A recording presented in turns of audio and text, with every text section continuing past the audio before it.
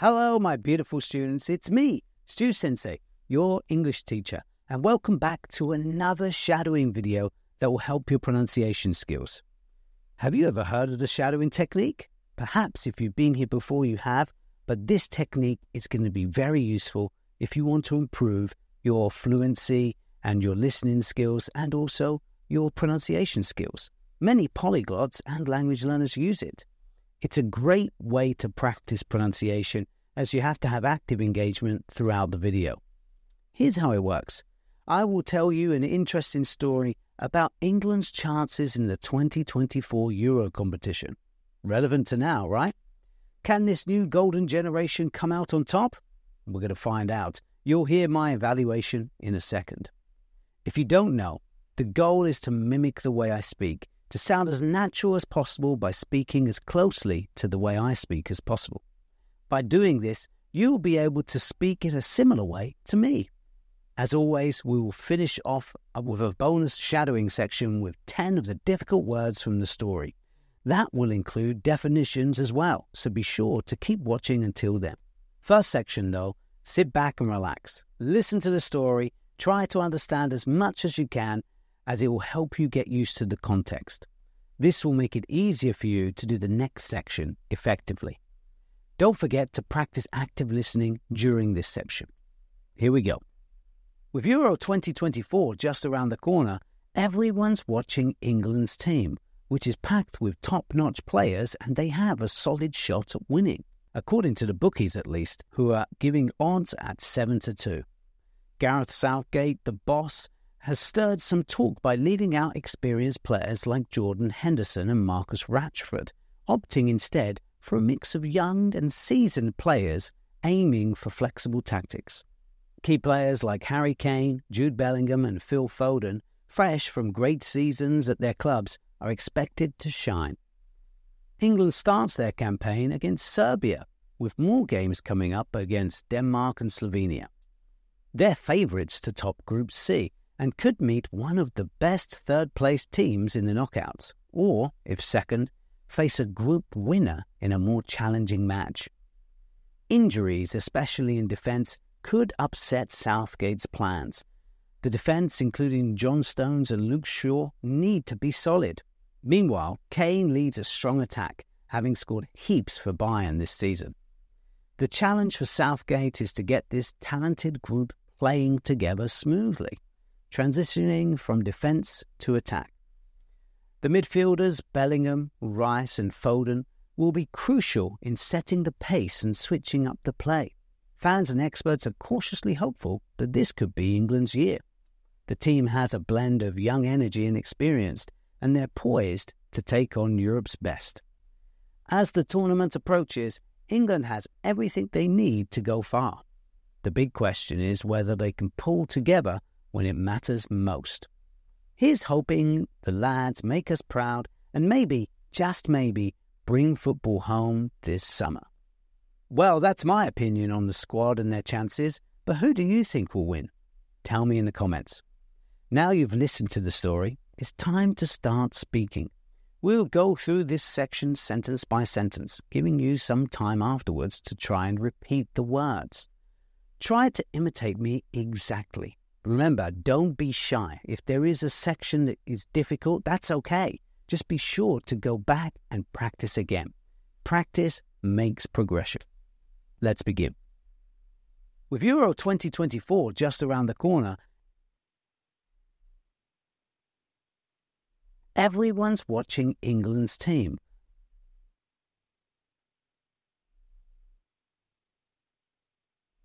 which is packed with top-notch players, and they have a solid shot at winning. According to the bookies at least, who are giving odds at 7-2. Gareth Southgate, the boss,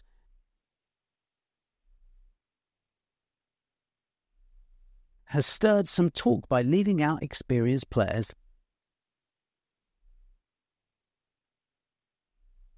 like Jordan Henderson and Marcus Rashford,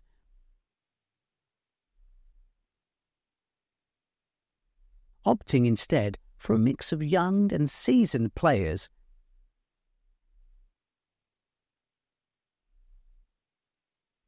aiming for flexible tactics.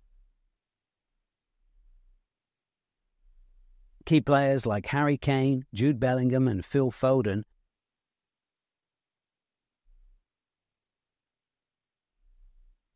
fresh from great seasons at their clubs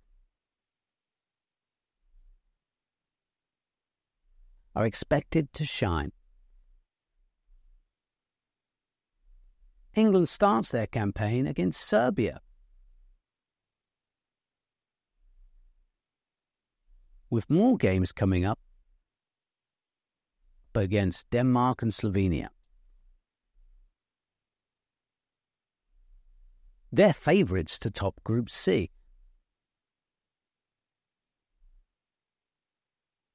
and could meet one of the best third-place teams in the knockouts.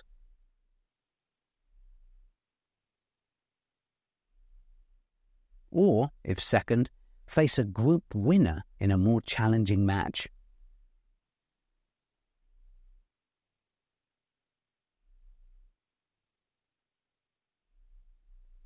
Injuries, especially in defence, could upset Southgate's plans. The defence, including John Stones and Luke Shaw, need to be solid. Meanwhile, Kane leads a strong attack, having scored heaps for Bayern this season.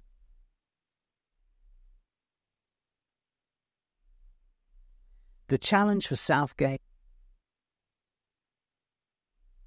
is to get this talented group playing together smoothly.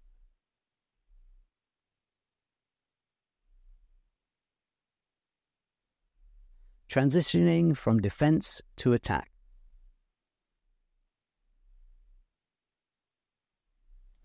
The midfielders Bellingham, Rice and Foden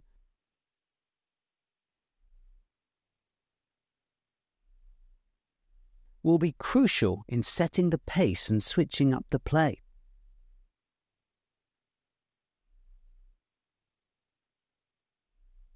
Fans and experts are cautiously hopeful that this could be England's year. The team has a blend of young energy and experience, and they're poised to take on Europe's best.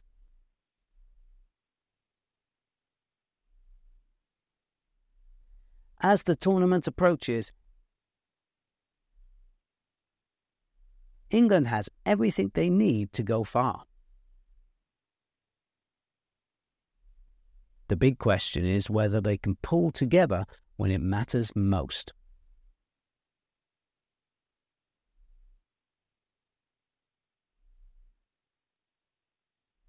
Here's hoping the lads make us proud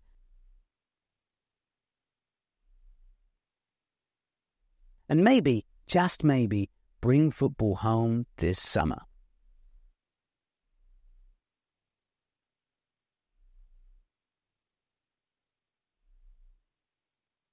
Okay, great job during that section. Now, let's move on to the foreshadowing. This time, we will go through the full story. All you have to do is imitate me. Try to speak just after me and copy the way I speak throughout. Let's begin. With Euro 2024 just around the corner, everyone's watching England's team, which is packed with top-notch players, and they have a solid shot at winning, according to the bookies at least, who are giving odds at 7-2. Gareth Southgate, the boss, has stirred some talk by leaving out experienced players like Jordan Henderson and Marcus Rashford, opting instead for a mix of young and seasoned players aiming for flexible tactics.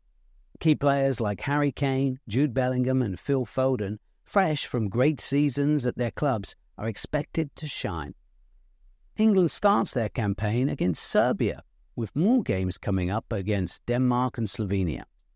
They're favourites to top Group C, and could meet one of the best third-place teams in the knockouts, or, if second, face a group winner in a more challenging match. Injuries, especially in defence, could upset Southgate's plans. The defence, including John Stones and Luke Shaw, need to be solid. Meanwhile, Kane leads a strong attack, having scored heaps for Bayern this season. The challenge for Southgate is to get this talented group playing together smoothly, transitioning from defence to attack. The midfielders Bellingham, Rice and Foden will be crucial in setting the pace and switching up the play. Fans and experts are cautiously hopeful that this could be England's year. The team has a blend of young energy and experience, and they're poised to take on Europe's best. As the tournament approaches, England has everything they need to go far. The big question is whether they can pull together when it matters most. Here's hoping the lads make us proud and maybe, just maybe, bring football home this summer. Before we go on to the bonus section, if you found any of these first 3 tasks difficult, it's important to go back and try again if you want to improve. The more times you practice with this, the better you will get. Let's go to the bonus section now if you're ready. In this section, we are looking at difficult words that came up in the passage. Perhaps they are new for you. If so, we have this bonus shadowing section to help out. I will give a short explanation of each word or expression and then 3 examples. The 3 example sentences are to show you ways that it can be used, but we are also going to use it for shadowing. There will be time after each one for you to repeat. Try to imitate me closely. Around the corner. It means very near in time or space. Summer vacation is just around the corner, so we need to plan our trip.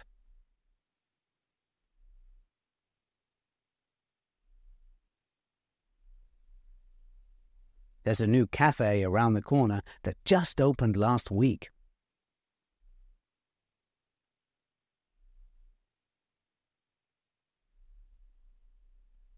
With the deadline around the corner, everyone is working late.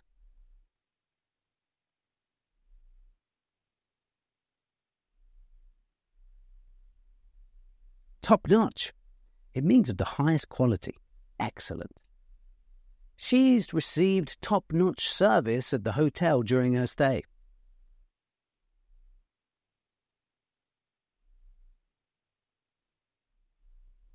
The chef prepared a top-notch meal that impressed all the guests.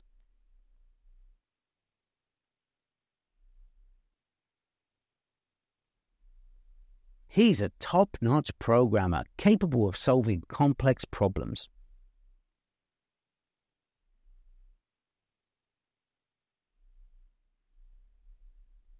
To stir. It means to cause an initial movement or action, often of interest or emotion.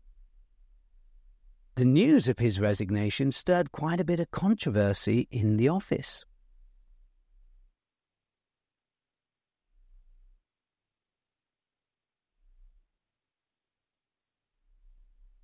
Her speech stirred the audience, leaving them inspired and motivated.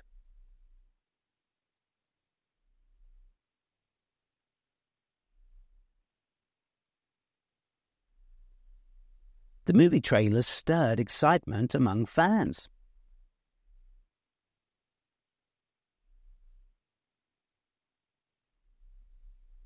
Seasoned. Experienced, especially through long practice or repeated exposure. The seasoned actor delivered a flawless performance.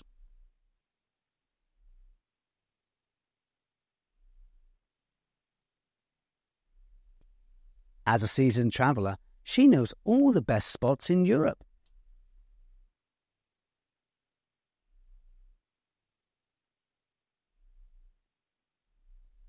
He's a seasoned professional when it comes to negotiation.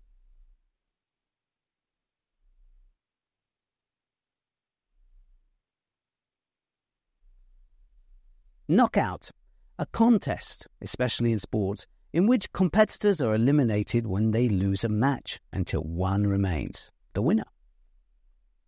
The team made it to the knockout stage of the tournament.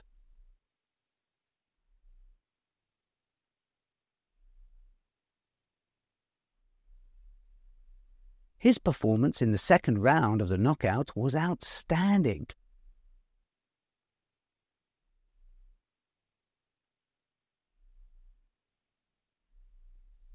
She advanced easily through the first knockout round.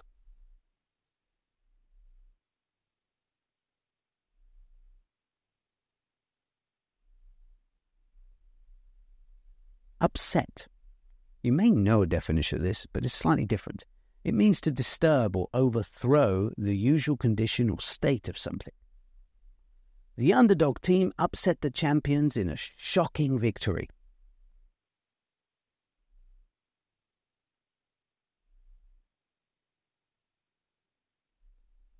The news of the merger upset the stock market.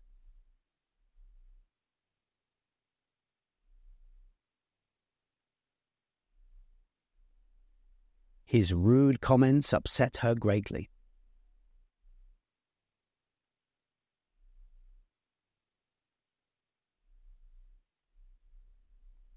Solid. It means strong, reliable, or hard to break.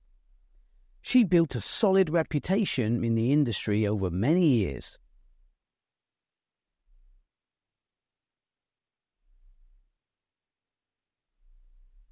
The evidence against him was solid.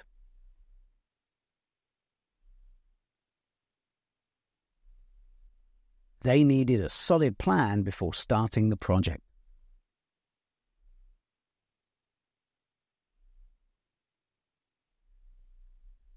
Heaps of something. It means a lot of something, many things. We have heaps of work to get through today.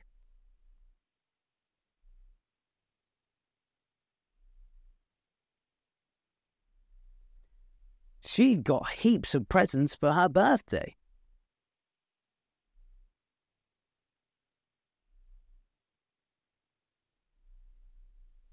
There were heaps of people at the concert.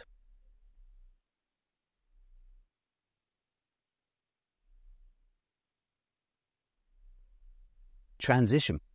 The process or a period of changing from one state or condition to another.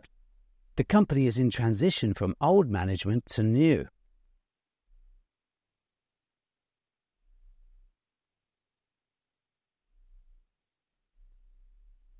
He made a smooth transition from college to working life.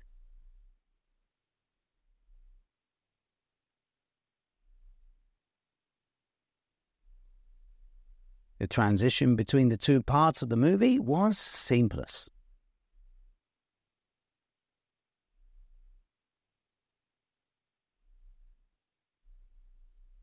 Pulled together to work collectively towards a common goal. If we all pull together, we can finish this project on time.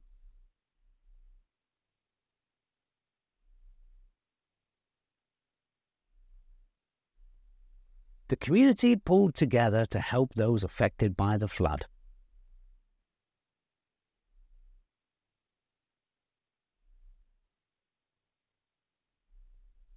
Pulling together during tough times shows the strength of our team.